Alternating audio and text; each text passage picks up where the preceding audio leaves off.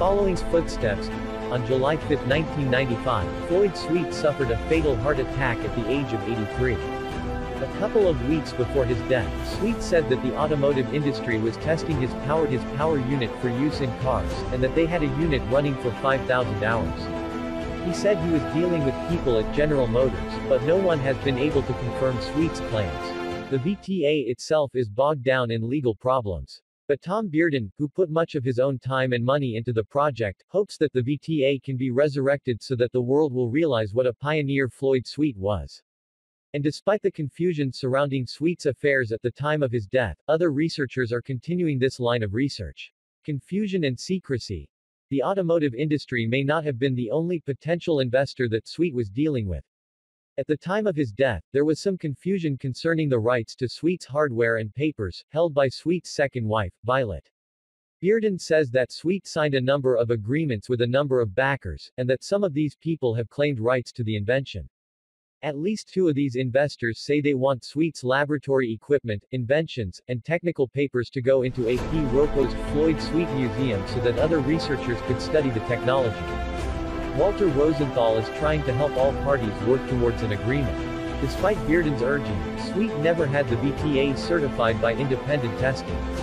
He feared that his life would be snuffed out immediately if he even attempted such a thing, Bearden says.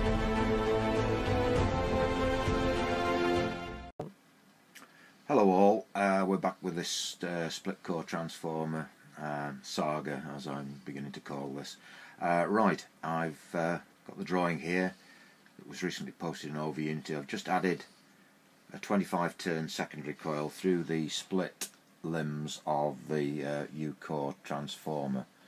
I've also got a 9.3 millihenry inductance provided by the secondary winding of this 240 to 12 volt mains toroidal transformer. I've discovered that higher inductance gives a better result. Otherwise, everything is as per. 680 nanofarad capacitor. Alright, we'll switch on, and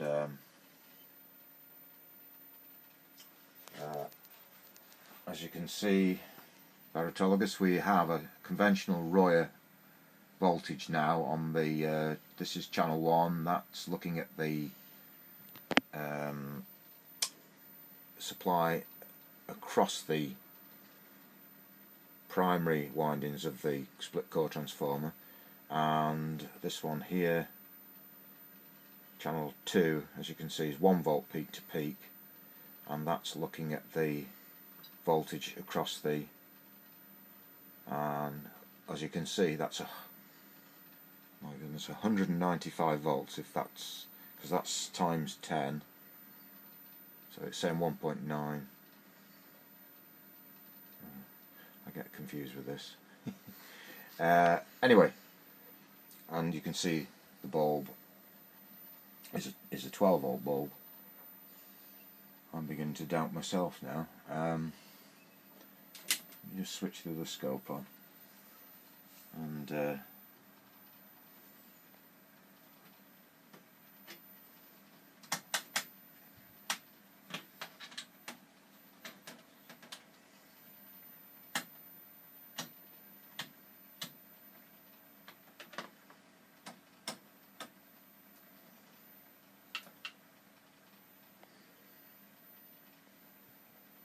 one.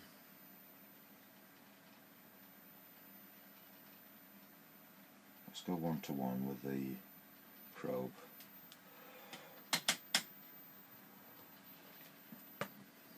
Oh my goodness. Right. That's 20 volts per centimetre. There's 20, 40, 60, 80, 100, 120, 140, 160, and it's peaking out, as you can see. Okay, so I don't know why I doubt myself, but there we are. Oh,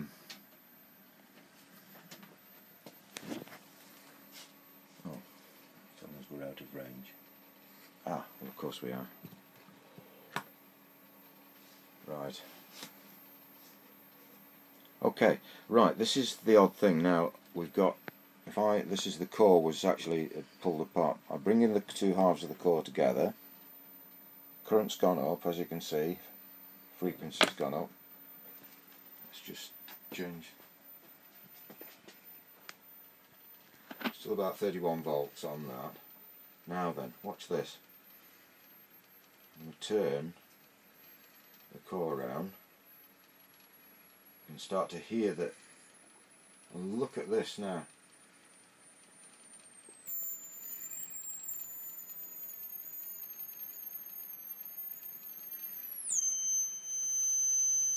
That's gone up to 300 volts across.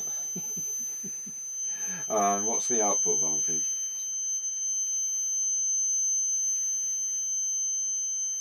That's 134 volts on this car headlamp bulb. But what is really odd is it won't light a mains bulb at all. Notice the current's quite... you'll also notice that the oscillations there, I don't know whether, I'm hoping that the microphone will hear it.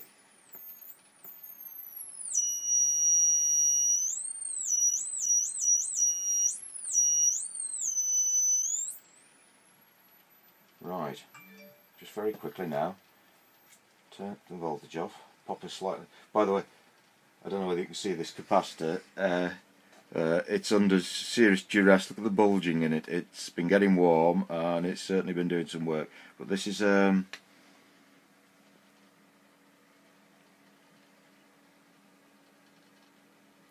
goodness me, a 0.47 microfarad. So we'll get a higher frequency. Oh my goodness. That's on. We just noticed an anomaly with the fluorescent light. I don't know whether we've brought that about. Okay, all sorts of strange things go on here. Okay, right, look, we've now got a much higher frequency. Very strange looking. Now, here we go, bring the core halves together.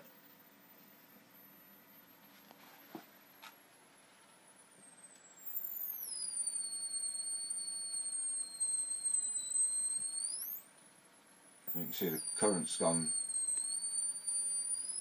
sky high. Oh, and I can also say that there is a voltage being generated across these ferrites because it's giving me a tingle. Right, this is the way it's supposed to be. Okay, and it's quite nicely stuck in a traction. As you can see, look, it starts to get...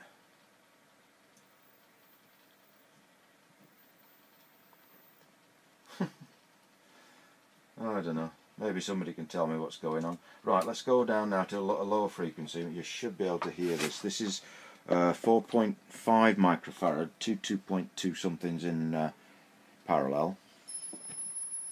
That's making quite an audible, and as you can see on the scope the frequency's dropped.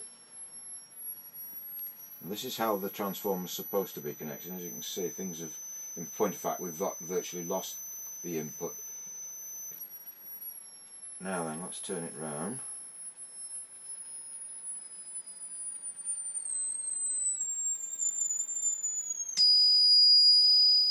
Goodness knows what that voltage is now on the... There we go, we've actually got 320 volts now on the output across the royer.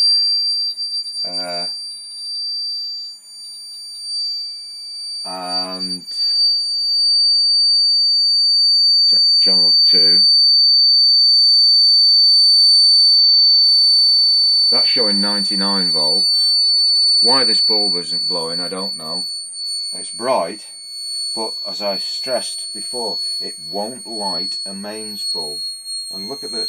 oh my goodness, that's this core is generating some voltage. The actual ferrite, you can feel it. I don't touch...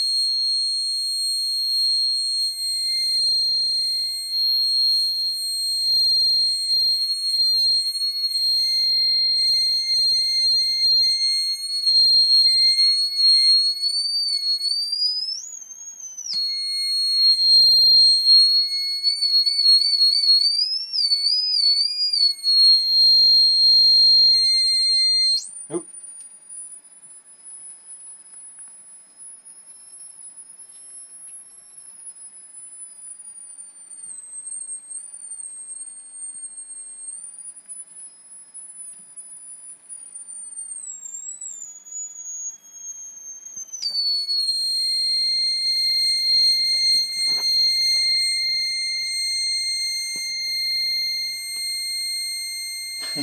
375 volts across the primary now, so that's not royal behaviour, is it?